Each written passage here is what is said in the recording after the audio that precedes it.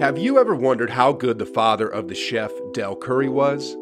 Well, truth be told, not as good as his son, the greatest shooter alive, but he sure was good. He was the Charlotte Hornets' all-time leading scorer with 9,839 points and also Charlotte's all-time leader in three-point field goals made with almost 1,000 threes. That is, until Kemba Walker came along. But anyway, he is acknowledged also for contributing his shooting genes, which was upgraded in Chef Curry as the 2.0 version of Dell Curry. An older edition of the Curry name that wore the number 30, but came off the bench mostly as a role player to provide instant offense and good three-point shooting, Dell Curry played in the NBA for 16 years with 5 professional basketball teams, winning the 6th Man of the Year once in 1994 with the Hornets, which is where he played most of his NBA games, contributing a very pivotal role. Ladies and gentlemen, here's the story of a man who these days we mostly catch glimpses of in Steph and Seth's games with a low-key personality cheering the young shooters on with proud nods and standing ovations.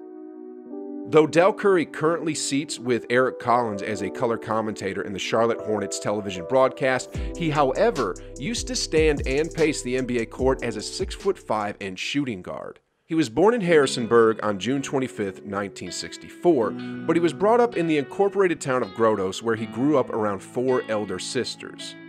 Dell's father was a very hard-working man who gave his garden his utmost attention, a garden Dell recalls as the biggest in their county. Dell quoted once about his father's influence. "My father's work ethic and attention to details strongly influenced my development as a person, an athlete, and eventually a father." His parents were also very interested in his love for basketball and only barely missed a few of his high school and college games. Dell's parents obviously taught him how to be an involved father, and we can see this how he brought up his children and how he continues to show up for them. Dell's parents also allowed him to be flexible with his interests and encouraged him tirelessly to be the best he could at whatever he chose. At Fort Defiance High School, Dell was keener about basketball than he was about books. Being a part of the high school basketball team, his coach let him use his barn on a daily basis for shooting practice, and as a result, he became their all-time leading scorer, winning a state championship in his wake. He, however, did flirt a little with the game of baseball, where he was even selected by the Texas Rangers in the 1982 Major League Baseball draft, especially after winning a championship. Anyway, Dell chose to go to Virginia Tech in Blacksburg and was a starter throughout his 4 years with the Hokies. Along with his teammates such as Bobby Preacher and Al Young, Dell, the Hokies, finished 3rd in the National Invitation Tournament in 1984. During his senior year, Dell was awarded the Player of the Year in the Metro Conference for his amazing shooting during the 1986 season. But despite all his impressive finishes from long range, unfortunately the three-point line was not adopted in the NCAA until the following year in 1987. Nonetheless, the sharpshooter Dell Curry is the 2nd all-time scorer at Virginia Tech with 2,389 points and is also the all-time steals leader with 295. He was inducted into the Virginia Tech Hall of Fame in 1996. His college years were also highlighted by meeting his love interest, Sonia.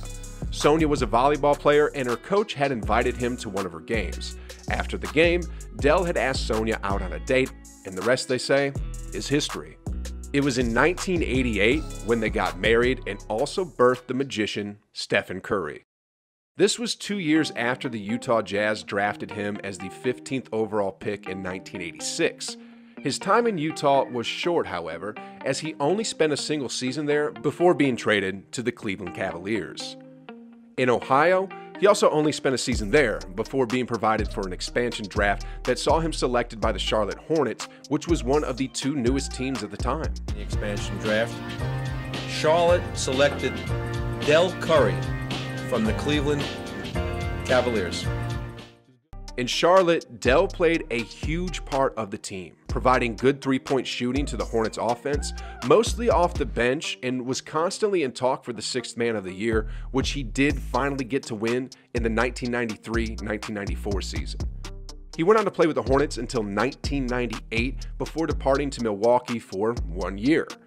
Then finally, his last 3 seasons in the NBA was with the Toronto Raptors, but his longest time with any team was with the Hornets, where he still holds the second all-time leading scorer position with almost 10,000 points after averaging 14 points per game with 40.5% shooting from three-point range over the course of 10 NBA seasons. And guys, what's even more awesome is that he did this all while coming off the bench. Dell is deservedly a Hornets great, and lots of people are already clamoring for his jersey number to be retired, and I personally feel it has taken way too long. However, he is still honored by the team for his impact. Even his opinions on the team carry weight. When asked one time what he thinks of the new Hornets team in comparison to when he was still with the franchise, he had this to say. James Borrego and his staff did a wonderful job developing these guys, and you can see the fruits of their labor. I think the player development is what's made this team really exciting to watch. He had also went on to praise LaMelo Ball, who already looks like he would share in the podium of greatness with Dell someday for the Hornets. I don't think anybody thought he would be this NBA ready. With the short training he had and the no summer league, he's been super exciting to watch. Moving on. Before Steph Curry came into the league to lead in three-point shooting, Dell had done it while he was in Milwaukee for the 1998-99 season, averaging an impressive 47.6% from three-point land. An impressive number for his time, which would also compete in arguably with the greatest shooters of this jump shooting era. Dell Curry's NBA career and general life with his family was underlined with a lot of movement following his various trades. But one of his movements in 1999 first helped us get a thirst of the prominence his kids would end up exhibiting. It was when the Currys moved to Toronto in the summer of 1999. Steph and Seth were still only kids, but were often seen shooting hoops with their father in Raptors practices. At this time, Stephen and his brother were already showing signs of tremendous shooting technique. They were knocking shots from way downtown and doing their best to compete with the NBA level talent when they weren't even 5 foot tall. Steph Curry, when his dad Dell played with Toronto, of course, Steph formed his NBA career, his early years in Toronto, and actually... The shooting DNA has been successfully passed down. And guys, what really made Dell Curry so great was not just his effect in the NBA, but also his impeccable parental quality, which is also thanks to his wife Sonia. Being athletes themselves, they both were the perfect role models for their kids. Dell had been coaching his kids to shoot right from when they could hold the ball. And when he was offered a job as the assistant coach of the Charlotte Bobcats in 2007, he stepped down even before the season could start because he said he wanted to attend his son's games. So cool. No wonder they call him an MVP dad. People might think his kids were privileged and easily had things come their way, but Dell claims his kids were far from favored and said they had to work for everything they enjoyed. As educators, there were chores to do at home, so there's stuff to do to earn the right to go to the games. We thought that kept them hungry. They understood that it was a privilege to be able to go watch NBA players play and practice. Dell's knowledge about his kids, how they play, and what they were capable of doing is so top-notch and a clear sign of a father who is genuinely interested in the growth, happiness, and success of his kids. One time he spoke of Curry's performance before a game saying, "I check his movement, what his energy level is, his movements. I can tell early on how he's feeling. I told him if his energy stays where it's at right now, he's going to have a fabulous year. He moves so well, it's not wasted energy, he moves with a purpose." Can somebody just give Dell Curry the Dad of the Century award already? What are we waiting for? Anyway, when Seth and Steph played against each other in the 2019 Western Conference Finals, it was the first time two brothers ever faced off on such a big stage in NBA history. There was an absolute tension between their parents, but a friendly one. "I normally don't get nervous at all," Dell said on their way to the arena for the playoff match between the Warriors and the Blazers in 2019. "Playing 16 years in the league, I thought all my nerves were gone, but this has changed that. I'm nervous." Sonia wondered aloud how strained the post-game conversations might be when she said, "You can't critique the other team because then you're critiquing one of your sons. The whole world is watching and critiquing about who we're favoring. We love the game too. We like being spectators. When I go to a game, I like to get into the game. But now I'm like, how do I get into the game when I'm trying to cheer for both teams?"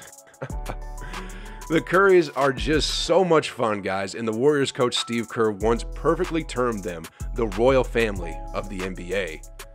Dell loved when he played the game of basketball, but says it's a better feeling being a father and watching his sons play. It's a lot more joy. As a father, you're so proud, especially as an ex-player, knowing how hard it is to get to that level, to stay that consistent. Now he's the guy on the scouting report that everybody's trying to stop, and he's still able to do what he does. It's unbelievable, kind of surreal for your son to follow his father's footsteps, but to do it at the level he's been at? Yeah, I'm amazed just like everybody else when I watch him play. The father of the greatest shooter alive is not only impactful in the lives of his kids, his family, and even the NBA, but has also influenced his society, especially his hometown, Charlotte. He has a foundation, the Dell Curry Foundation. It was founded in 1998, which has 5 learning centers offering drug abuse counseling and educational training programs for youth. Look, guys, Dell Curry didn't just make the fiercest three-point assassin in the NBA, he also has been influential in a great number of lives and sure deserves whatever honor he gets, and probably even more. Anyway, if you want to see what Dell Curry created, then click this video right here, where I go over 10 times that Stephen Curry absolutely humiliated NBA players in the playoffs. It's a dangerous video, guys, downright nasty, filled with everything Dell taught to Steph, then showcased on the biggest stages in the NBA. Click the video, guys, watch it, enjoy it, and like always, I'll see you on the other side.